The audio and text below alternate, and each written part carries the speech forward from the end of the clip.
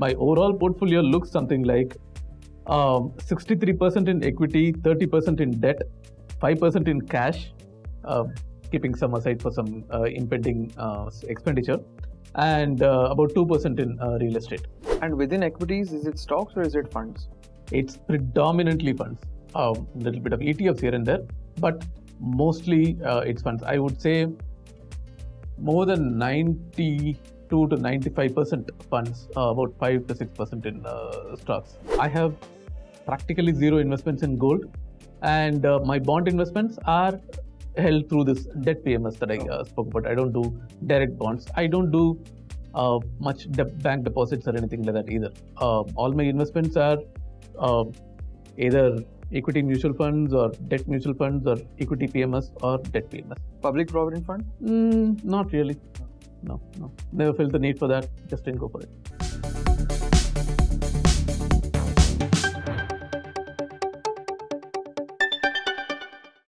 Today I'm speaking to Srikanth Meenakshi, who was co-founder of Funds India and is currently co-founder of PrimeInvestor, and has probably shaped India's mutual fund ecosystem more than most other people I know. Srikanth, welcome. Thank you, Neil. Thanks.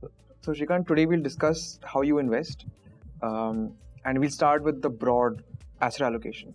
So your today's portfolio, how is it structured? My overall portfolio, I looked it up last night preparing for this.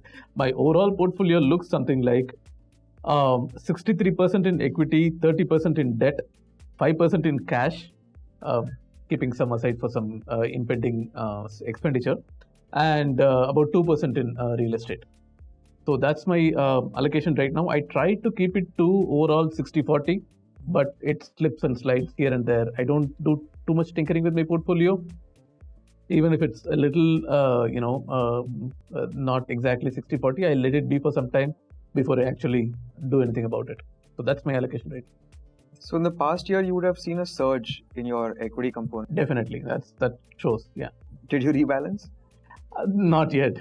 I usually wait. It's mostly inertia actually, but I usually wait for it to get really bad, like 65-66% in equity, and also to wait to see if I have any specific need that or reason for me to do a rebalancing, and then do a rebalancing.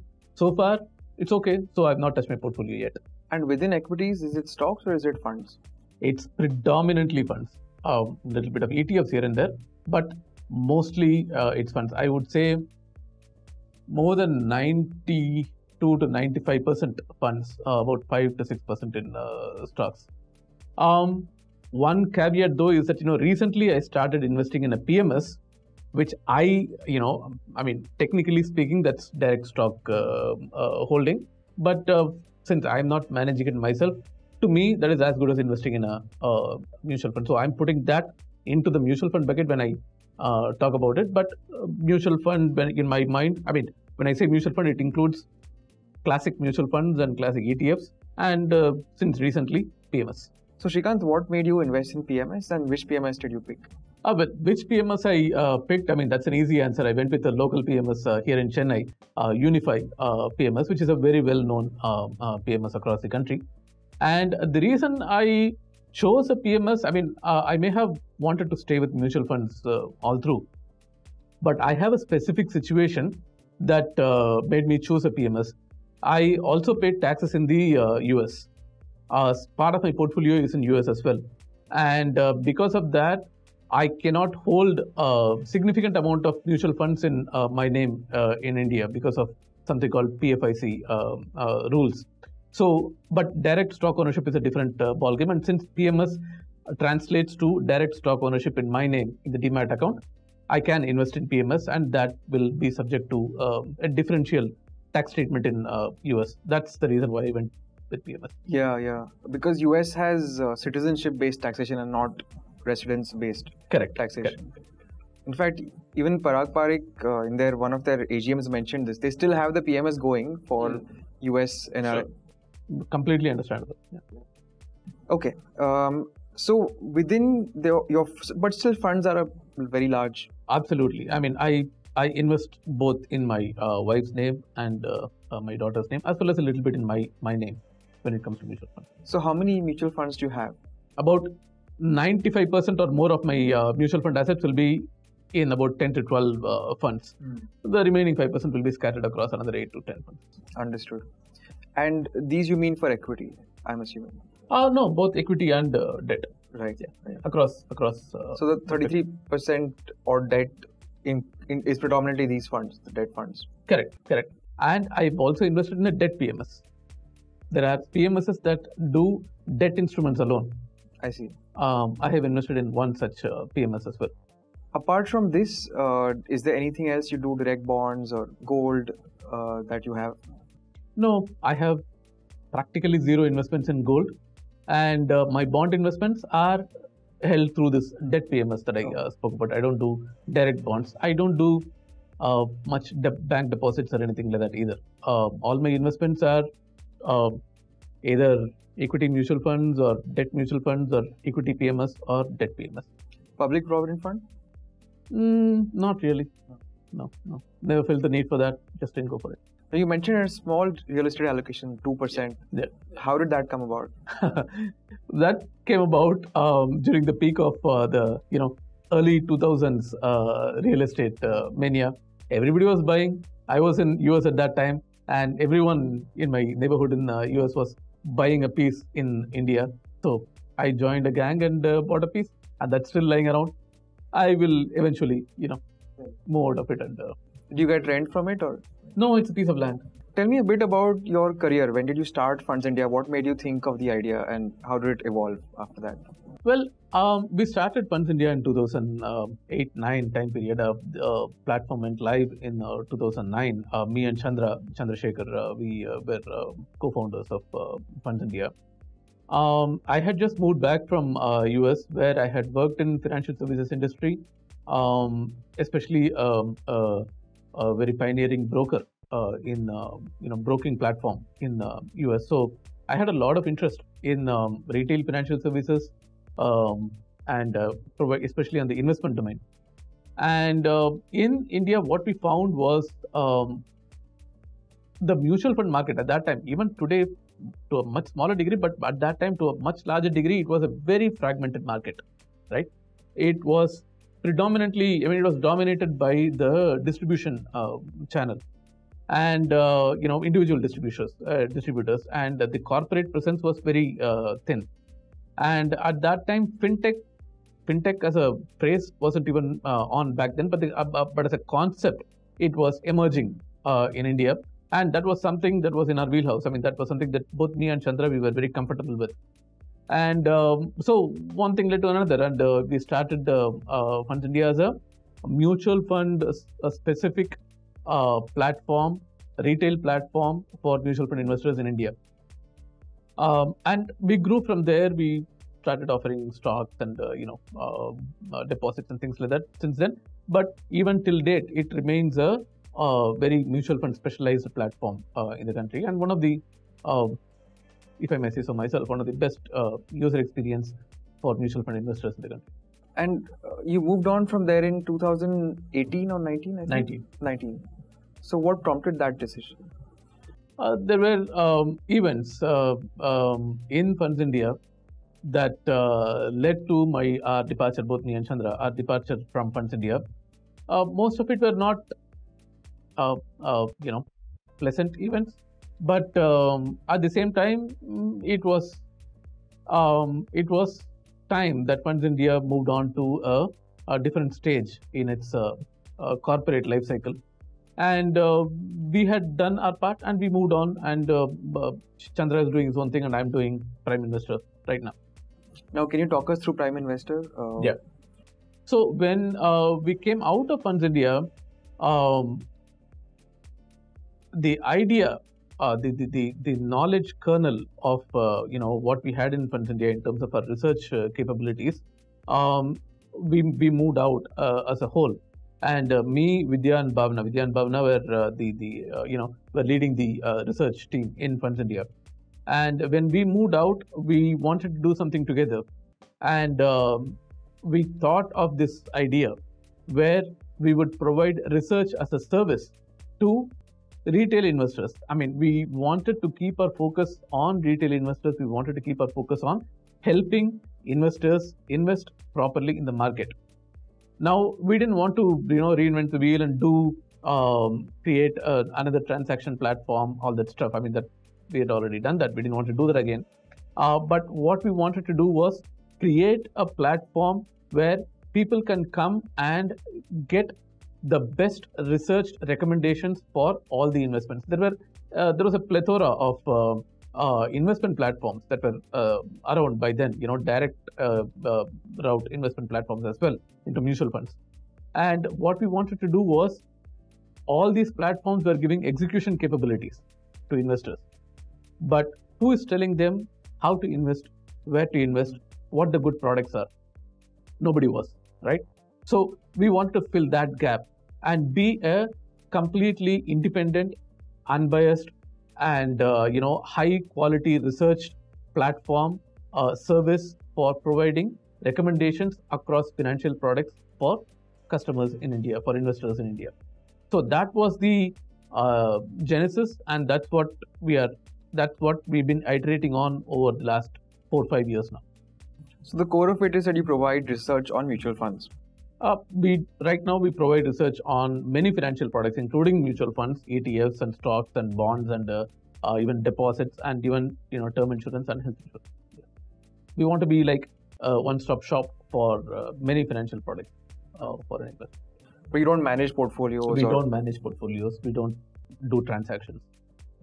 When you think of the landscape today with fintechs and all these online platforms dominating retail flows, and the way they sort funds on 1-year basis, 3-year basis, what goes through your mind? That's an interesting question, because multiple things go through my mind at that point. When I say that, what I mean is, I know the message that goes from the financial services industry to the financial services marketplace is often very muddled, many times misleading message, and many times it's a very straightforward message. For example, recently a mutual fund advised had in its advertisement, right? Until you can pick the right mutual fund, invest in an index fund. It's a good message. It's a good message that goes to the market. But like you said, there are many times where a misleading ad or very enticing ad that conveys a wrong picture goes to the market as well. That tells me the industry knows what attracts the eyeballs, what attracts the attention, what attracts the money from the market. To a certain extent, both parties here, both the industry and the market, are to be quote unquote blamed for that. And the reason is, I talk to a lot of investors, a lot of potential investors, a lot of people seeking advice, people seeking recommendations directly. I have in the last 15 years, and I know how they think. I know what they seek, and I know what tempts them. It's not the fault of the industry. I mean, if you take, for example, the mutual fund industry, it is inherently, mutual fund as an instrument is one where you cannot predict returns at any level. Even if you have an overnight fund, the least risky fund, right? You cannot say what you will be returning in 1 week. You cannot even predict that, right? You cannot even forecast that or present that or anything like that. And there is a regulated uncertainty about returns in the mutual fund industry, right? But the market wants certainty, demands some kind of assurance, right? There is a gulf here between the expectation of the market and what the industry can provide. And oftentimes this gulf is bridged by vague statements that can escape regulatory scrutiny on one side, but reassure investors on the other side. These are, I'm talking about, honest brokers, people who are trying to do the right thing. Of course, there are lots of people who aren't even trying. I mean, how many, bad actors there are in the, they are extra industry bad actors who try to swindle money practically from the market, and there is a market for them to, there is an audience for them to. There are people who will willingly fall for those and then cry hoarse about how they got duped and all that stuff. So it's an evolving situation. I think the situation today is much better than it was when I started Funds India, say 15 years back, but it's still an evolving situation. If you think of your portfolio returns over the past, let's say 15 years, what kind of returns would you have gotten? Oh, I can tell you almost exactly. It's my 70-30 mutual fund portfolio has returned between 13 to 15% consistently CAGR over the last 15 years. Right. Which is, I have had the best, research minds in mutual funds helping me put together this portfolio, but nevertheless, it has done quite well for itself. Yeah, the 70-30 being equity debt. Equity debt, yeah. And you haven't really changed. That's been your... That's more or less been my allocation. Okay. How are you with insurance? I have a health insurance. I have a top-up health insurance as well, and I had till recently I had a term insurance. I recently cancelled my term insurance. And why is that? I have sufficient assets to not require term insurance. Right. And for health, what kind of policy do you have, or how much do you cover? My basic policy covers 10 lakhs, and my top-up policy covers 25 lakhs. Your entire family? Or? Entire family, float, yes. You began with stocks, and you mentioned to me earlier that you had some accidents with them. Yeah. So, I mean, my very first investment that I can remember, I think that was my first investment ever, was in 98, if I remember correct. I had just started making money. I mean, I had just started saving some money, and I had saved about $5,000, I think I was in US back then. And my first stock investment was a great investment. INTC, Intel Corporation. I bought it around, at that time, around $51, and I sold it at $53. Okay. Very soon. Of course, yeah. Had I held it until today, it would have been close to like $100,000 or something like that. But it doesn't matter. I mean, it's neither here nor there. But I would definitely not have held it till today. The thing is, I've had a very unfortunate, but also I think typical experience with stock picking and direct stock investing. Right? Year 2000, after the dot-com crash. Right, it was not prior to the dot-com crash, during the hype and all that stuff. I was working in a company. I was a technical guy. I was doing software stuff and all that stuff. We were using a server-side software. Okay, I don't know what that company does today right now, but it was called the server-side software. The geeks in the audience might be familiar with this. It was called WebLogic.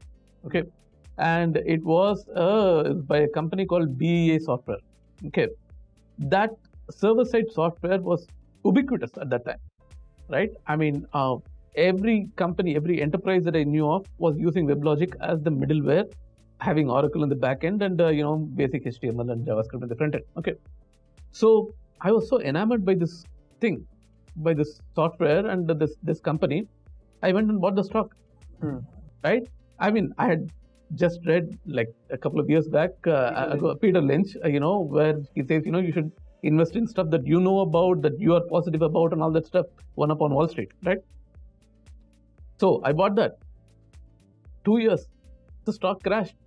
Completely extraneous factors. It had nothing. The server software is still being used, but that company's finances were so poorly being managed that the stock crashed.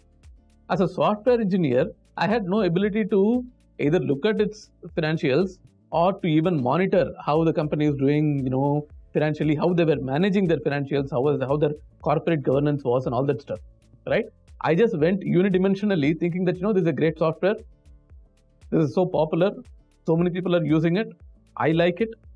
So let me buy the company, right? So even when you have a reasonably good idea as to what you're doing, things might not go your way when it comes to a stock picking enterprise, right? Effort. I mean, the few times where I was successful with stock picking, it was the sum of money was too small to matter. The magnitude of gain was too small to matter because of that, and it had nothing to do with my own ability. It was just it was just luck, right? And the only time I did well with stocks was when I had a team of researchers, and they gave me a portfolio of like 10 stocks and say, invest in these 10 stocks. That 10 stocks has over a period of time given me around 12-13% CAGR. That's even there. It's not like great or anything like that. I mean, I could have gotten same or better from a mutual fund, right? So even in the best of situations, that was my CAGR, and I lost significantly. I mean, not relative to my overall net worth, but still significant amount of money in my own eyes by picking stocks directly. Even as recently as a couple of years back during the IPO mania, right? 2021, not 3 years back. During the IPO mania, I tried my hardest to stay away. But please don't name the company. I won't name the company. There was one company, a Chennai SaaS company that went IPO in US. It was so tempting. I invested, and you can all guess the name of the company, and you know how that company is doing right now. So even when you know that you're doing the best effort when it comes to stock picking, you can go terribly wrong when it comes to valuation, when it comes to corporate governance, things that are not directly visible to you, or things that are very hard to keep track of over a period of time. So I've not had terrible success with direct stock picking, and because of that, the only lesson that I've learned is to know that I'm not good at stock picking. So have like a pyramid structure. Your base is going to be mutual funds and ETFs and bonds and all that stuff. And asset allocated portfolio is going to be the bulk of the bottom of the pyramid. Maybe on top you can have a little bit of stocks to keep you excited, keep you interested, keep you looking at the markets whenever you want to. That has been my lesson from the market. Did you try your hand in F&O as well? No, thankfully not. That, I mean, it was pretty clear to me that if I'm not good at stock picking, I'm definitely not going to be good at that. Fair enough. Srikanth, thank you so much for your time. It was lovely speaking. Absolutely. Thank you, Neil. Appreciate it. Thank you.